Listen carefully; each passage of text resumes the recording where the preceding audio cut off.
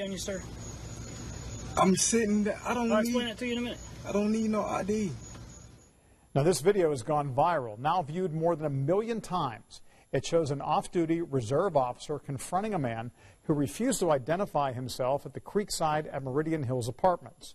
Sheridan Officer James Reynolds went back and forth with Joaquin Dean for a while before calling for backup from Southport police officers working part-time security. A Southport officer then arrested Dean. You know, all the social media outlets and all that.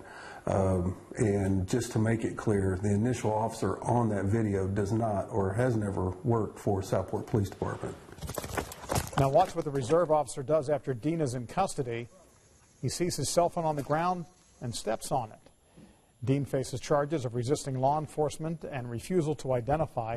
That's a Class C misdemeanor in Indiana.